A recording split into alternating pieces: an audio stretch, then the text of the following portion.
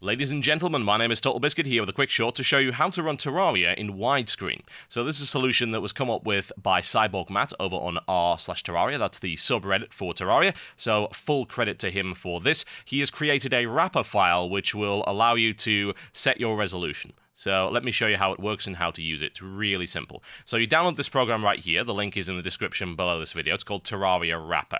Now you need to copy that from whatever folder you happen to have saved it into through to Steam Apps, Common, Terraria. It's assuming you have it on Steam, which I would think that you probably do. So you then paste that in there. Obviously I've done this already, so we don't really need to do that. And then what you do is you create a shortcut. Once again, already done that. Now, once you've done the shortcut, you can go through to Properties, and you'll see the Shortcut tab right here.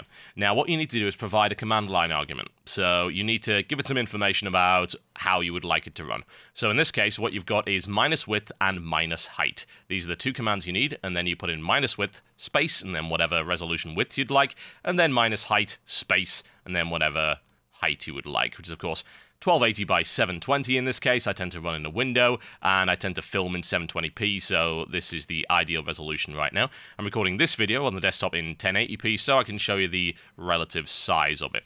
Okay, now once that's done, all you need to do is start running Terraria through the wrapper. Here we go. Shouldn't be too much of a problem. Nice and easy, and that is Terraria running in 720p natively. We're going to have a quick look and see what's going on with it. Now, I'm told at really high resolutions there are some problems sometimes with the sky not fully covering everything, but in 720p I'm certainly not seeing that. Now, the game is running at a bit of a slower resolution here because I'm recording the entire desktop, and Fraps tends to slow things down in that respect. So don't worry, this solution doesn't slow your game down all that much, although, of course, if you have a very, very old computer, increasing that resolution too high may cause some frame drops. There you go. And as you can see, you've got a much better view of things. It's a shame it's nighttime. I can't really show you the wonderful vistas of my Terraria world. But whatever the case, it's running at 720p, and that makes me very happy, because natively, it runs at 800 by 600. I can't remember the last game I actually ran at that resolution, but there you go. Hopefully this is something they will actually put in the game options in a future patch, but for the time being, that wrapper program will allow you to use it. Now, you might wonder, well, I like the convenience of Steam, and I want to run everything through Steam, so this kind of sucks for me. Well, there are ways and means around that, so head over to my Steam, and if you go to Games, and then what you can do is you can add a non-Steam game to my library. Now, we need to go to Browse right here. I'm just going to take this just to make it a little bit quicker.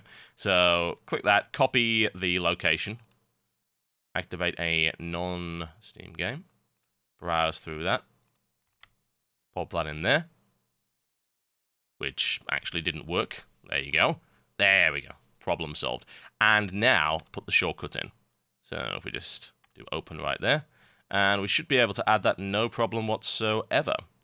That's the Terraria wrapper there. We're going to add the selected program. Now, this should be under here. There we go. It's Terraria wrapper. You can rename it if you so desire. You can create a desktop shortcut to it, and this should make things look a little bit better. We can call it Magical Wonder Pony if we so desire, because that would be an accurate description of what this actually does. And we shall launch Magical Wonder Pony, which all your friends will see you playing. And there you go, folks. That is Magical Wonder Pony for you right there, which actually appears to be larger than previous, but hey, okay, whatever.